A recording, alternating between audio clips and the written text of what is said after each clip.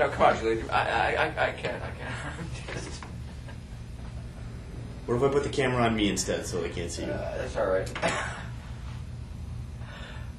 You don't want to repeat your Karl Marx quote and explain what it means to me?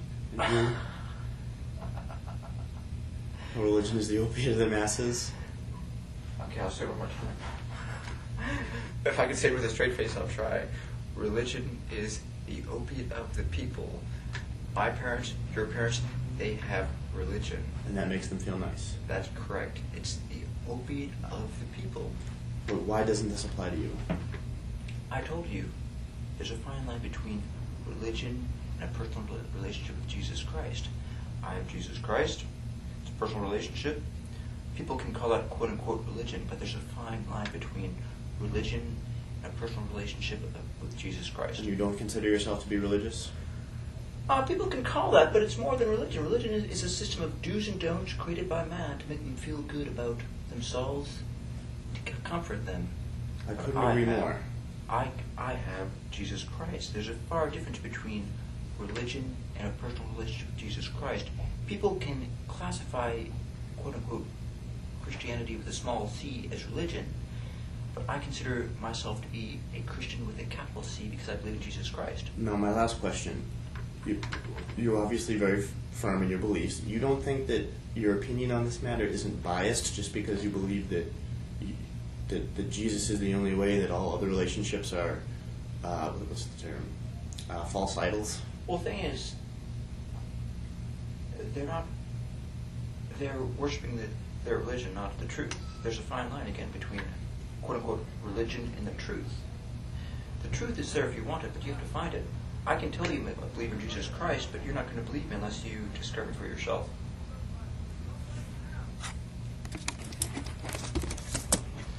Jesus said, I am the way, the truth, and the life. No man cometh unto the Father but by me. And Jesus also says, seek ye first the kingdom of God and his righteousness, and all these things shall be added unto thee. So if you seek the truth with an earnest heart, you will find the truth. I just want to have record of it. If we're going to have a discussion, I'd like to have record of it.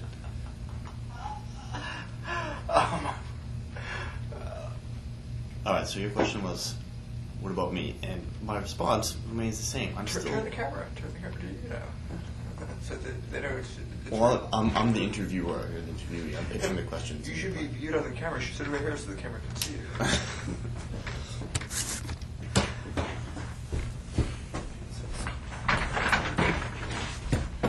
That's not you.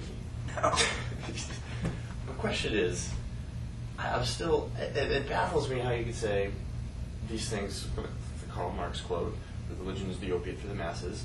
Religion just gives people a nice fuzzy feeling about eternity and makes them feel nice. Exactly. But that you are exempt from this, your case is different. I think that's just biased because everybody who is religious thinks that their religion is the correct one. You have to, right? I mean, Islam's take it so far as they're willing to behead people over it. Obviously, they're very steadfast and think they truly believe they're going to get those 7 virgins in the end. But the thing is, if you search for the truth, you will find the truth. It's just not a cultural thing. The truth is eternal. The truth is indisputable. Those who set out and seek the truth will find the truth. Look at the atheists throughout history who have tried to dispute the Bible and have, lo and behold, have come to the conclusion, yes, the Bible is real, therefore Jesus Christ is real, therefore I must become a Christian. The man who wrote the famous book that was turned into a great movie with Charlton Heston, what is the name of it? Chariot Race in it. It was the, you must know it. Anyways, the man who wrote the book actually set out to disprove the Bible and Jesus Christ and ended up in the process of becoming a Christian. What is the name of that movie? You don't know it? It was made in 1959. Famous chariot race. Okay, he became a Christian. Lee Strobel, who was a journalist, set out to disprove the Bible, ended up becoming a Christian. C.S. Lewis was a devout atheist.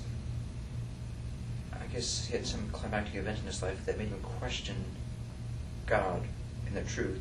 to become a Christian. Pontius Pilate asks himself, what is truth? He didn't want to answer the people, he wanted to give in to the masses. He didn't want to answer that question, he just posed the question, what is truth? That's a question we all have to answer. What is truth? And if you seek the truth, you will find the truth. Pontius Pilate wasn't interested in the truth. He was interested in appeasing the masses. Plain and simple. So, religion is just another way of pleasing the masses. Control. Mass control. Religion is a means of, quote-unquote, religion with a small r. It's just a means of, it's a control system.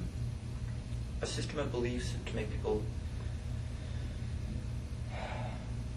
to give order to their lives and to society as a whole. But the bottom line is, you need Jesus Christ as your personal Savior. And I'll say it again. Jesus said, I am the way, the truth, and the life. No man cometh unto the Father but by me. do you want to discuss hell? God is not willing that any should perish, but that all should come to repentance. Hell is real. If you read Luke 16, it gives a description of hell. It's a place of utter torment, darkness, and gnashing of teeth for all of eternity. God is not willing that you should perish. So please consider the fact that hell is real before you reject Jesus Christ. Jesus Christ loves for you. He died for you so that you would not have to perish in hell. Do Catholics go to hell? There are many good Catholics, as there are many good religious people in the world. And it's not that if they're trusting in their religion to save them, then yes, they're going to go to hell. If they don't accept Jesus Christ as their personal Savior. Maybe some of them do accept Jesus Christ as their personal Savior rather than embracing the Mother Church. They come to a personal relationship in Jesus Christ, and yes, they can be saved like anyone else that comes to accept Jesus Christ as their personal Savior. In Revelations, when they speak of the great whore that you must come out of, do you believe that they're referring to the Catholic Church? I'm inclined to believe that. If you look at the context of it, it very well could be the Catholic Church. Anything else you'd like to add? I'm all out of questions. Just remember, God is not willing that any should perish, but that all should come to Jesus Christ as their personal Savior. Repent and believe while there's still hope.